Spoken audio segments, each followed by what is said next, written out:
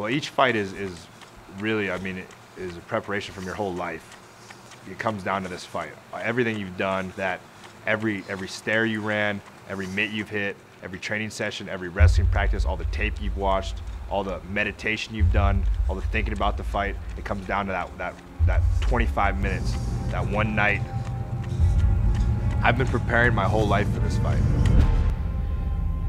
You know, everything that I've worked for the past 5 years, everything that I've sacrificed, all the sacrifice of my family, all the sacrifice of my teammates and everybody around me, it's all on the line. It comes down to this moment where am I going to succeed or am I going to fail?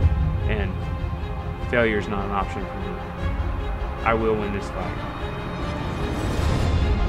It's a title, you know? It's the Showdown title. It's the first ever Showdown title. The belt is going to be great, but it's a fucking belt. Like, there's a win and a record. There's this guy defeated.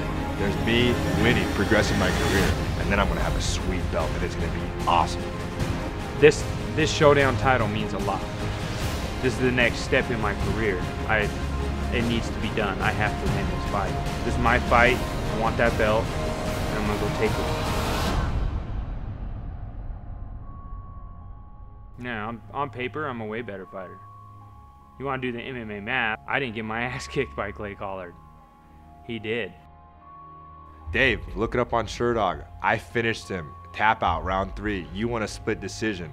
Plus, I'm just very entertaining. I can't help it.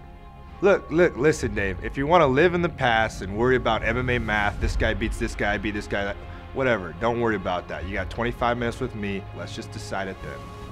Everything's on the line, and I got people dependent on me. I will win this fight. I'm gonna win. You know, look at what happened.